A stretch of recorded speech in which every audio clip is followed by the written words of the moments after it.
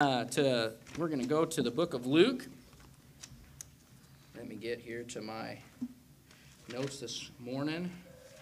Amen. We've been learning about New Testament characters, and I'm excited for this morning. We're going to go a couple places. We're going to be, well, you know what? Forgive me. Let's start in Genesis. We're going to start in the very beginning. Genesis chapter 3, I apologize. We're just going to start right at the very beginning. I'm going to get into this. We're going to read this. Genesis chapter 3, verse number 13. Verse number 13. And the Bible says, "And the Lord God said unto the woman, What is this that thou hast done? And the woman said, The serpent beguiled me, and I did eat." We've been learning about New Testament characters in Sunday school, different people in the Bible, and I know we're in the Old Testament right now, but we'll come to the New Testament. But I wanted to start with somebody that's mentioned in the New Testament and work our way over, or somebody that's mentioned in the New Testament that's also in the Old Testament, and work our way back to the New Testament to see.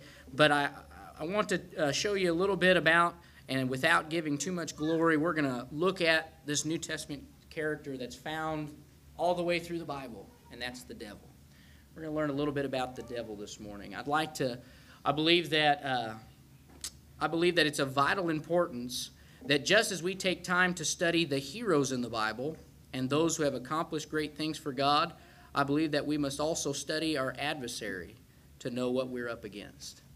A lot of times we know too little about the devil, and that hinders us as Christians, because we don't understand enough. Now, we don't need to, well, a good statement that I heard from a great general in the Army, he said this. He said, "You shouldn't underestimate an enemy, but it is just as fatal to overestimate him."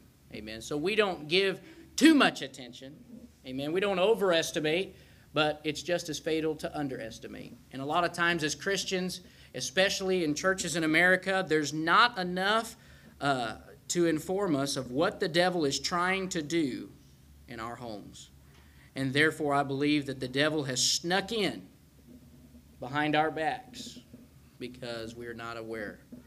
We must be careful as Christians that we do not take our adversary lightly. Yes, we have been given the ultimate victory over the devil, but I believe that he can still win the victory in the small day-to-day battles of our lives because of a lack of knowledge.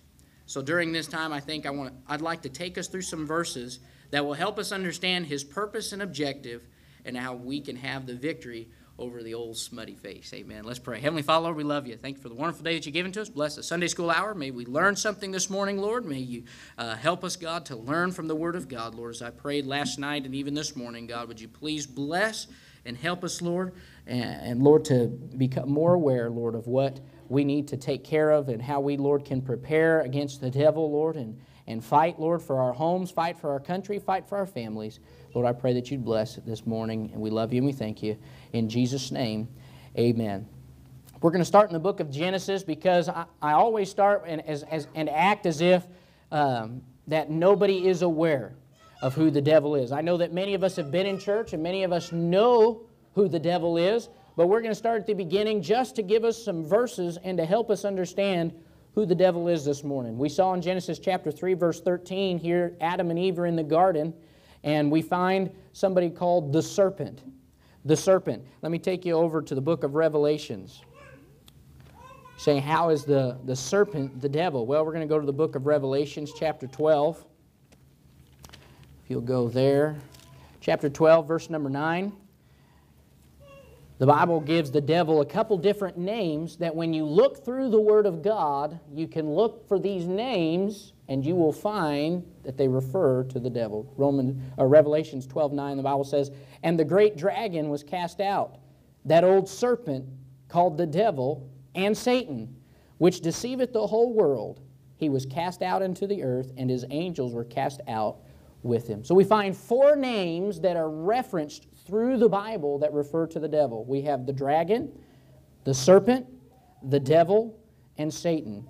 Now, not every time the name the devil is used, it's also used for the devils. The Bible talks about the devil and his angels and the devils that possessed men in the New Testament as well, and different things like that. But when it's capitalized like that, the devil, you know it's referring to the figure of Satan. But we see that here he was in the Garden of Eden in Genesis 3:13. This is when he is first mentioned in the Bible. When you start from the book of Genesis and you read, this is the very first mention of the devil in the Bible. We know that the devil is part of the reason for the fall of man. The devil tempted Eve, and she fell for the lies that he put before her, and Adam followed right behind her. He starts out by questioning the Word of God. So you can get a basic idea of what the devil is doing. He starts out, when we first meet him, questioning the Word of God. He says, "Yea, hath God said," and that's what he's done ever since. The devil's going to do nothing more than trying to make people question God. That's what the devil's after.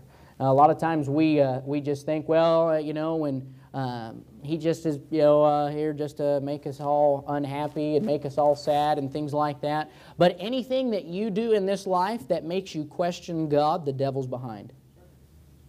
Anything you do that will make you question God or God's faithfulness, the devil is behind, because that's his objective. Notice when we meet the devil, we don't even, in the very beginning of the Bible, when he comes into play, he's not even known as the devil. It's just the serpent.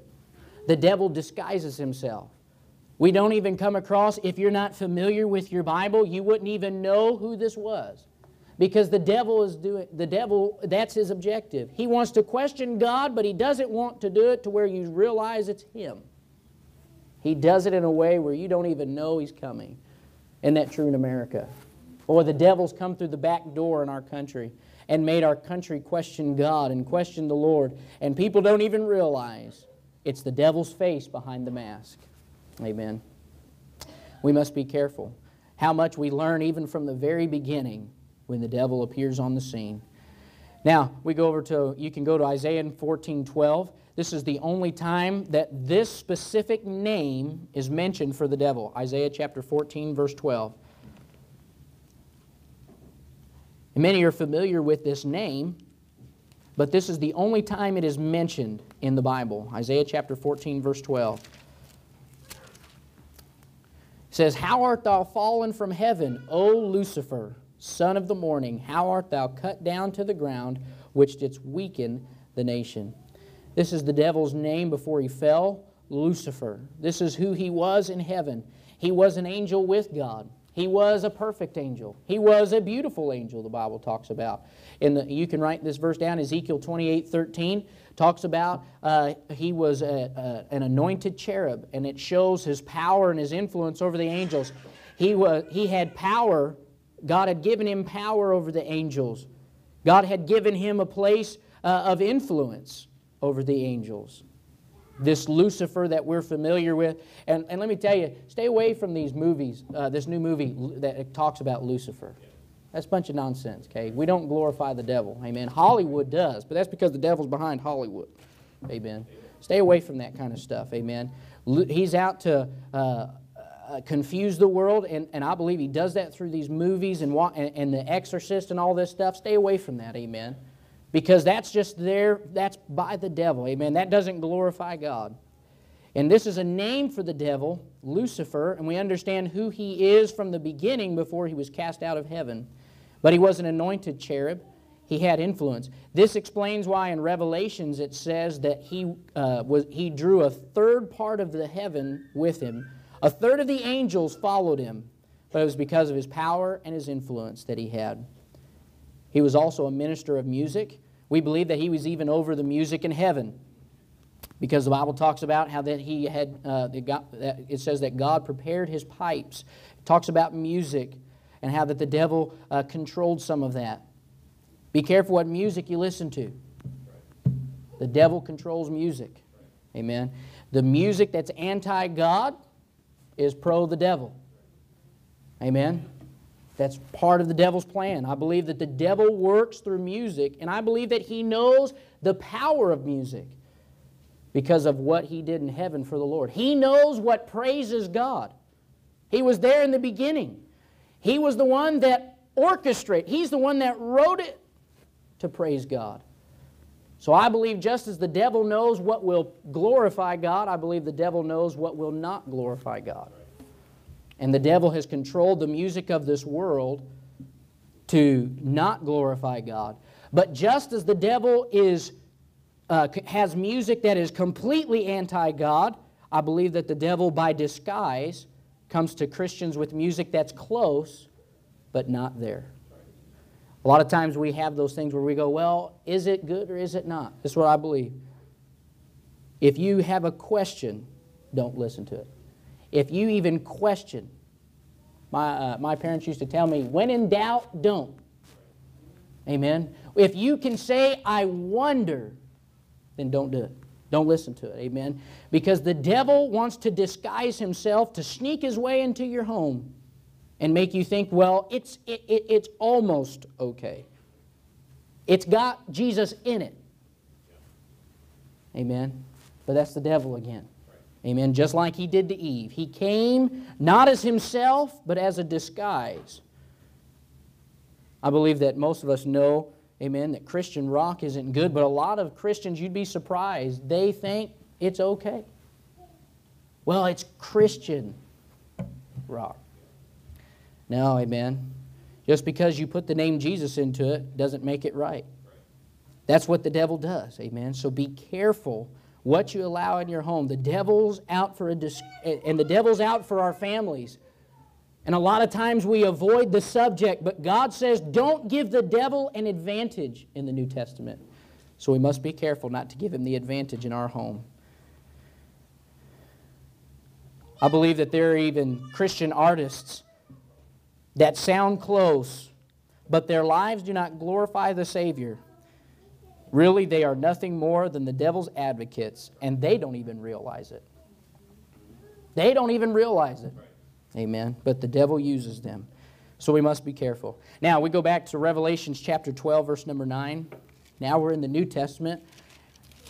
And I'd like to give you a definition to give us an understanding of the devil's purpose. Revelations 12:9 gives us 4 names for the devil. These 4 names mean 4 different things, and I believe that these 4 things can help us understand the different objectives and the purposes that the devil has. I believe that's why God gave us these in Revelations 12:9. Number 1, we're going to start with the name the devil. This is the most common name. Matthew 13:39 uses this name as well. The definition for this name means prone to slander, slanderous, accusing falsely, false accuser. The devil is a false accuser. The devil is the accuser of the brethren. Amen. The devil is out to accuse, just as he did Job, the Bible says. And in Matthew 13:39, and I'll read that for you, it talks about the same thing, how that the devil is out not to edify, not to glorify, not to find out what's good, but he accuses. That means he looks for fault. That means he tries to find the wrong. Matthew 13:39. The Bible says, the enemy that sowed them is the devil. The harvest is the end of the world, and the reapers are the angels. So we see how that the devil is mentioned in the New Testament, this name, the devil, and he is the accuser of the brethren. It talks about in Hebrews as well. And basically he is out to, when he goes before God and goes with your name, he's out to accuse you. Amen. And he's out to try to find the fault. A lot of times, though, as Christians, we don't realize the devil uses us to be an accuser of the brethren. Amen. When we always look for fault. Amen. That's what the devil does. We must be careful. So we have that name, the devil. Then we have the name, the serpent, in there in Genesis 12:9. It says, and the great dragon was cast out, that old serpent. The serpent is cunning. A serpent or a snake is crafty, smart. In the book of Proverbs and in different places, it talks about how that the serpent being wise as a serpent. John 3, well, not that verse yet. In Ephesians, it talks about how that when we put on the armor of God, we're to be careful because of the wiles of the devil. How that the devil makes a plan. How that the devil carefully and craftily thinks about what he's doing. Amen. John 3:14, I'll show you something here, a good thing to remember. John chapter 3, verse number 14. says, and as Moses lifted up the serpent in the wilderness, even so must the Son of Man be lifted up. I believe that the devil compares himself to a serpent because Jesus is compared to a serpent. The Bible says that when Moses in the wilderness lifted up the serpent, so the children of Israel that were bit by the snakes that God had sent, they were going to die, and Moses lifted up a serpent, and God said if they'll look to it in faith, they can be healed. And that represents the Son of God and how that we can look to Jesus and be saved. Well, the devil is nothing more than a copycat. Everything God creates, the devil will imitate. You can mark it down. Everything God creates, the devil will imitate. God has a church. The devil has a false church. God has music. The devil has false music. God has a Bible. The devil has false Bibles. Everything that God has done, the devil tries to imitate, because the devil cannot create. The devil does not have that power. So what he does is he uses what God has given and turns around and imitates what God has created. Amen. A lot of times we think that the devil has his own means, but really the devil just uses what's given to him by God, and therefore we underestimate the adversary. John 3:14 there is a good reference to know that how Jesus will set free, but the devil will ensnare.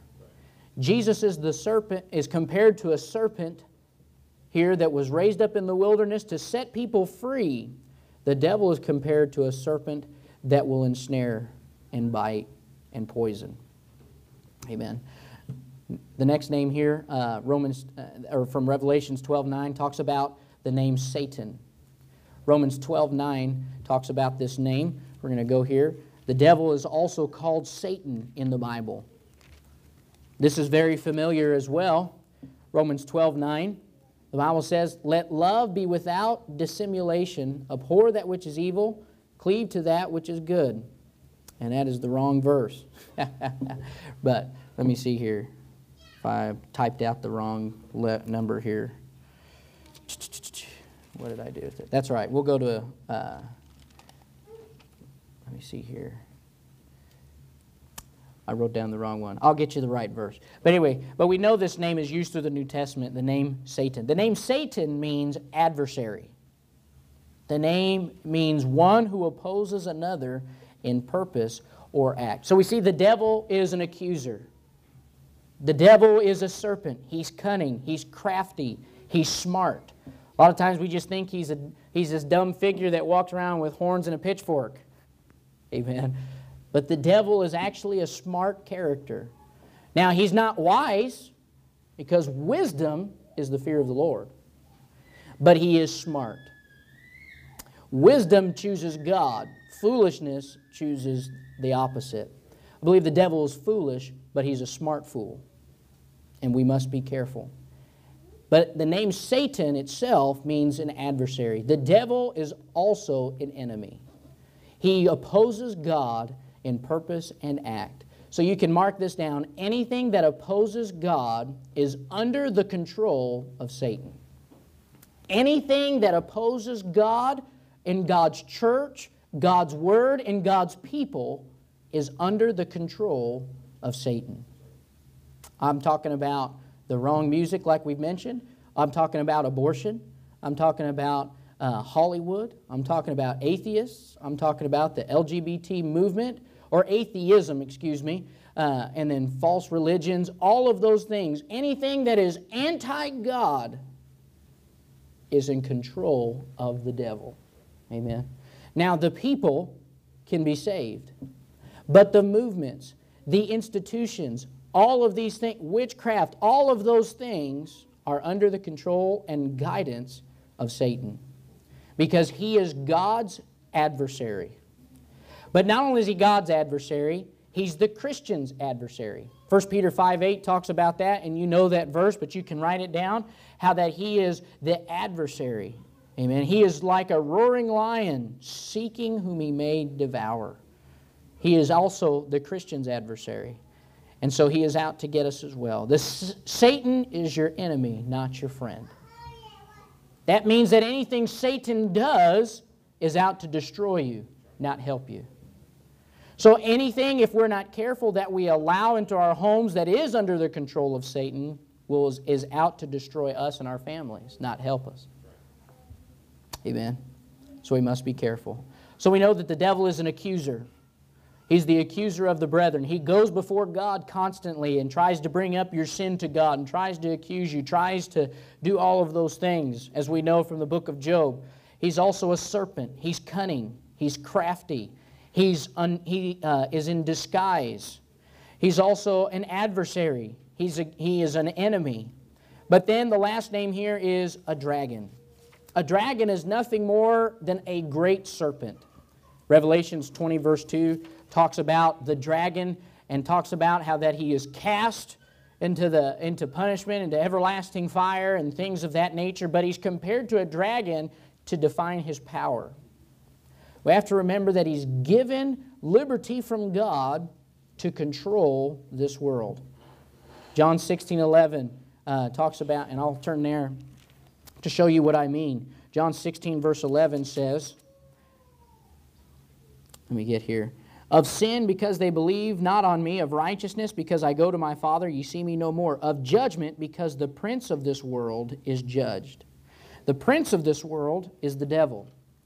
God has given him authority.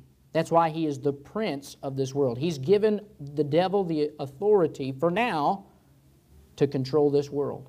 Amen. The devil is behind the movement, as we'll see one day, where he'll gather the world to fight Jesus when he returns.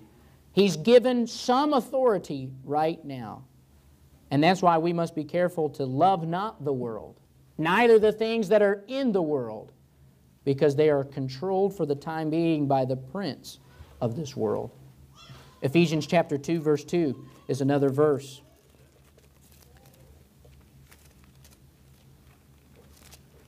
Ephesians chapter 2, verse 2 says, where in time past ye walked according to the course of this world, according to the prince of the power of the air, the spirit that now worketh in the children of disobedience. The devil is given the power of the air. Notice that he's always a prince, and that's because God is the king. Amen. God has given him some power, but God ultimately controls it. That's why we can pray and ask God, and God can turn the tide. But God has given the devil the authority right now. Amen. But when a Christian prays, and on his behalf, God can intervene. Amen. And ultimately control the heart of the king. But the devil's given the power of the air. He is the spirit that worketh in the children of disobedience. Amen. So he's given that liberty, given that power. Another verse here real quick. Mark chapter 3, verse number 22. Mark 3, verse 22. It says, and the scribes which came down from Jerusalem said, he hath Beelzebub, and by the prince of the devils casteth he out devils. The devil is given a name here called Beelzebub. This name is still in reference to, and just means, this name simply means Lord of the house, is what this name means. Beelzebub just means Lord of the house. And then in the remainder of the verse it says, and by the prince of the devils. All it's referencing to is how that the devil is the prince of the devils. He's in control of what goes on. He is the Lord of that house, the Bible says. He is over all of the devils himself and controls where they go and what they do. The devil is not omnipresent, which means he cannot be in more than one place at one time like God can, but he can control who goes where and make sure that his influence is everywhere. And that's how the devil works. The devil obviously is not here or not also across the country, or at the same time he's in one place. But he controls all of the devils, and he controls everything that goes on to make sure that his influence is known. That's what we must be careful for. Amen. He he is referred to as also Beelzebub, which just simply means Lord of the house. But again, what it's showing is how that God calls him a great dragon, because it shows his power and his influence that he has over the earth at this time. Amen. So, we see who is the devil. Number 2, we're going to talk about the work of the devil. And just some verses you can write down. Job 1:6, Revelations 12:10 talk about he is the accuser of the brethren. Luke 22:31 talks about how that he will sift the Christian. 1 Chronicles 21:1 and Acts 5:3 talk about that he will provoke you or push you to do wrong. 1 Thessalonians 2:18, Satan will hinder you. And Luke 4:2, the devil will tempt you. These are all verses that just show us throughout the Bible different times that the devil has done something in what he's done and shows us what he is trying to do in our lives. And Luke 22:31 talks about how that Jesus said, Peter, but I have prayed for thee, says, because the devil hath desired thee that he may sift you as the wheat. The devil wants to sift Christians. He wants to put Christians through the fire. He wants to sift us to get us to fall away from God. The devil is out to hurt you, not out to help you. The devil is out to sift your families. The devil is out to take you and try to destroy your life for Christ, ultimately destroying your influence. Then in 1 Chronicles 21:1, it talks about how that he provoked David to number Israel. In Acts 5:3, he filled the heart of Ananias and Sapphira to lie to the Holy Spirit. The devil may not be able to possess you, amen, praise God, but the devil can provoke you. It means the devil can push you to do something you know you shouldn't do. The devil can push you to go against God. That's what he did to David. That's what he did to Ananias and Sapphira. The devil can fill your heart and your mind with thoughts that are anti-God. You ever wonder when you're walking around thinking and then all of a sudden you go, man, where'd that thought come from? The devil can do that. The devil can put things in your way that will trigger you to think and act against God. Because the devil knows what makes you tick. He's been around since the beginning of time, and he'll be around long after. But he's been around humans he's been around man since we were first created. I think he knows what makes us tick. And he knows what buttons to push you. And he'll do it. Because he wants to provoke you to do wrong. Because by doing that, like David, he influences your decision that causes many maybe to die, many to fall, and many to make wrong decisions. By provoking you to do wrong, he affects your family. By provoking you to do wrong, he affects your church. By provoking you to do wrong, he affects your country. And that's what we must be careful. 1 Thessalonians 2:8 talks about how that Paul said, I would come to you, talking to the Thessalonians. It says, but Satan hath hindered us. The devil knows that maybe he can't stop you from doing right, but he will try to hinder the work that you have to do. I believe the devil's done that this morning, amen, with some rain. That hinders some people from coming to church. It takes about 20 gallons to baptize you and 3 drops to keep you out. But the devil does that because he wants to hinder people. The devil hinders us from doing right. The devil hinders us from giving the gospel. The devil hinders us from doing what God wants us to do. I know a man that he's a pastor this morning, and his father was called to be a pastor but never surrendered. And he told his son, he said, son, he said, I knew God called me and I did not answer. He said, and I regret it to this day. He said, but the devil hindered me. Be careful, because you may think that you're above, but the devil will hinder your work for God. And the devil will do that. But he'll use things to get in your way to hinder you. This is why a Christian must be prayed up. This is why a Christian must be in the Word of God. Because only God can help us to foresee the evil and hide ourselves. Only God can help us to be prudent and to forsake that evil and foresee it and hide ourselves. Otherwise, we are as the simple one that goes on and we're punished. Luke chapter 4, verse 2 is another verse that talks about how the devil will tempt you. The devil does tempt. The devil does put things in your way to tempt you to do wrong. He tries to hinder your doing for right and tempt you to do wrong. But a lot of times the devil is an excuse saying, well, the devil tempted me, that's why I fell. I mean, we hinder ourselves more than I believe the devil does. But the devil will tempt you. The devil will put people in your way to cause you to turn aside. I know many of pastors that are not pastors this morning because of temptations from the devil. Because of not putting up our guard, thinking that we are above temptation, causes us to fall. Pride goeth before a fall. Amen. The devil will tempt you. Dad, the devil will tempt you. Husband, the devil will tempt you. Wife, the devil will tempt you. Mom, the devil will tempt you. Children, the devil will tempt you. The devil's out to get you, and he will put that wrong before you.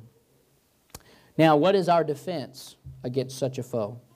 Well, if you are saved, may I remind you, the Bible says, greater is he that is in you than he that is in the world. Amen. Now we turn this around to talk about how that Jesus Christ lives in us, and we have the power. You have been given by God, through Jesus Christ, the power to overcome. When you got saved, amen, you are now on a different road. And the devil will try to hinder your walk for Christ. Now you of yourself have no power. If you try to fight the devil, you're in big trouble. It's kind of like the other day, me and DJ, I put him in a headlock. Oh. Now, by himself, there wasn't nothing he could do. Because I got... by himself, not a whole lot he could do. Now, when he says, Dad! Then I'm in trouble. Because I'm here, and Brother Donald is here. Then I'm going to say, okay, yeah. Because I know I can take DJ, but I don't think I can take his dad. Well, you know, the devil knows if he can just fight you, he knows he can take you. But when you get on your knees and you say, Dad, then the devil knows he's got to back off because he can't stand against God. A lot of times as Christians, we try to fight the devil. Come on, I got you. And then we end up flat on our backs. Because by ourselves, we don't have the power. But that's why the Bible says, greater is he that is in you. Not greater is you. Greater is he that is in you than he that is in the world. Now that's just not referring also to the devil. That talks about anybody in the world, but the devil as well.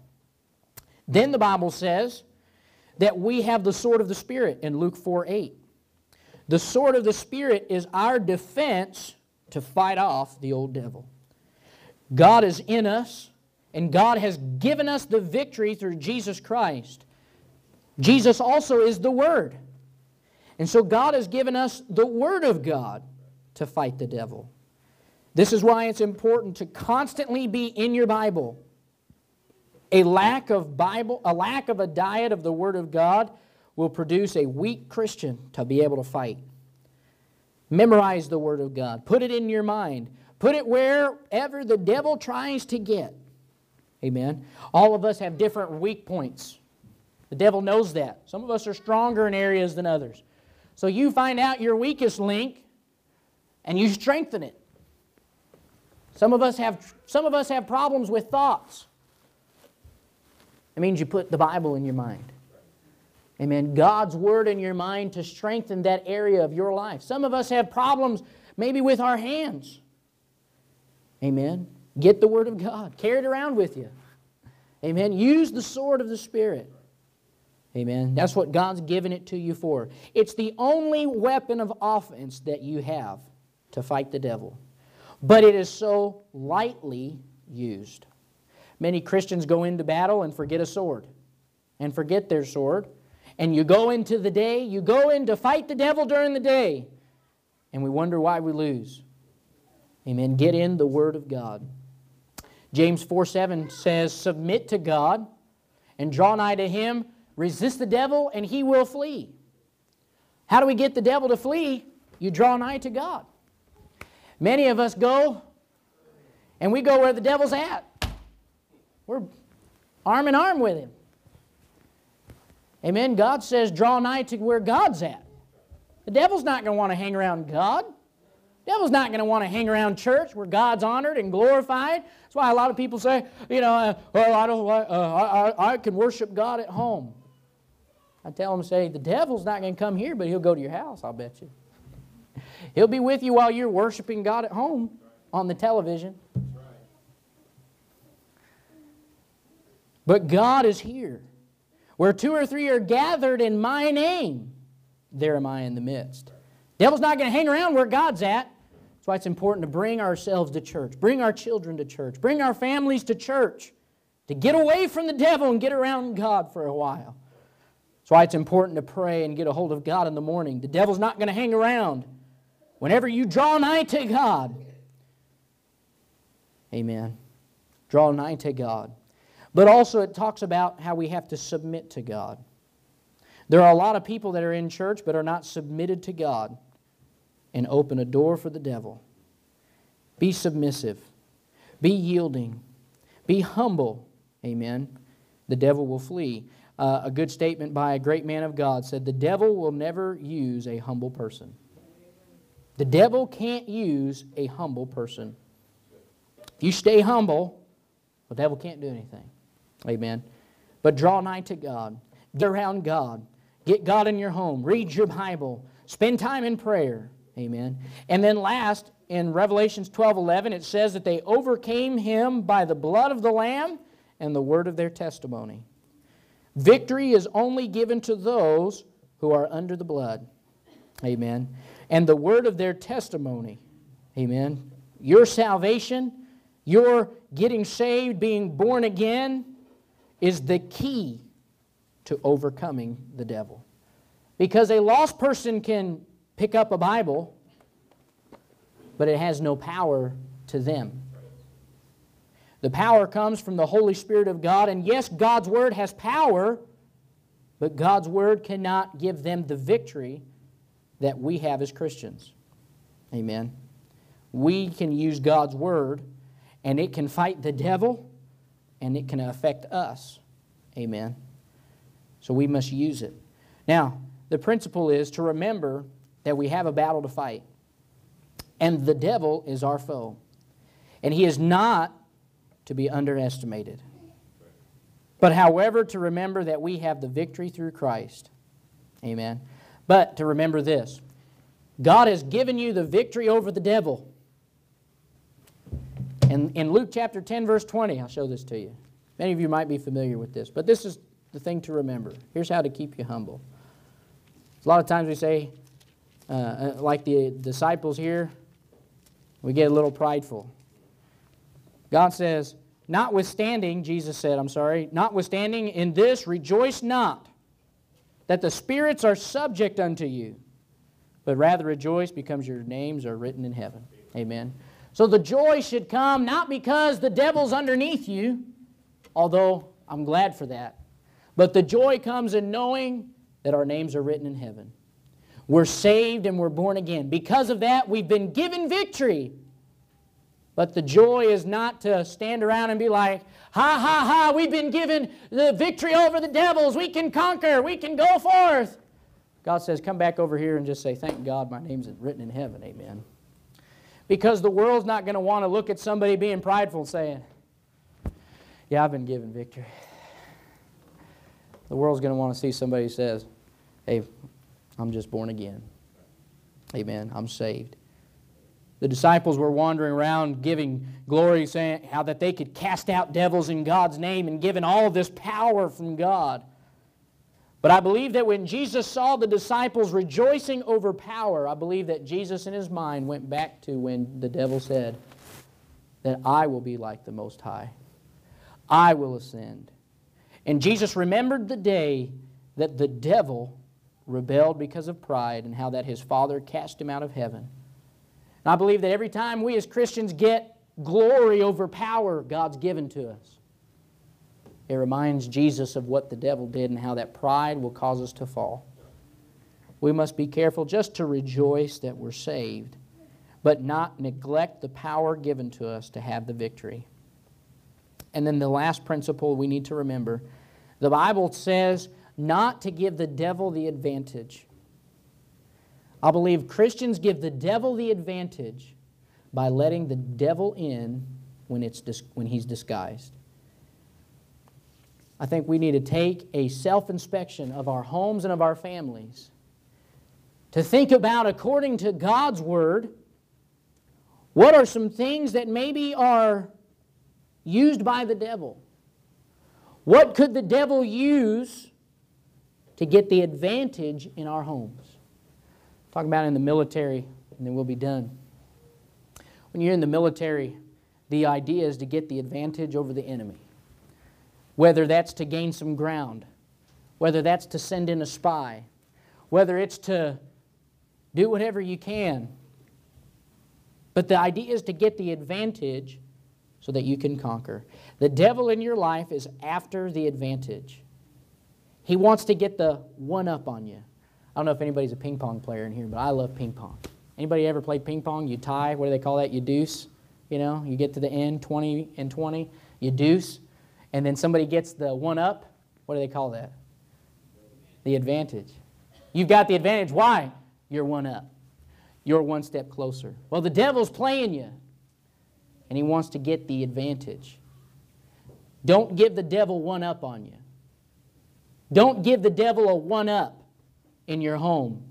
Don't give the devil one-up on your children. Say, how do I do that? Be careful what you watch.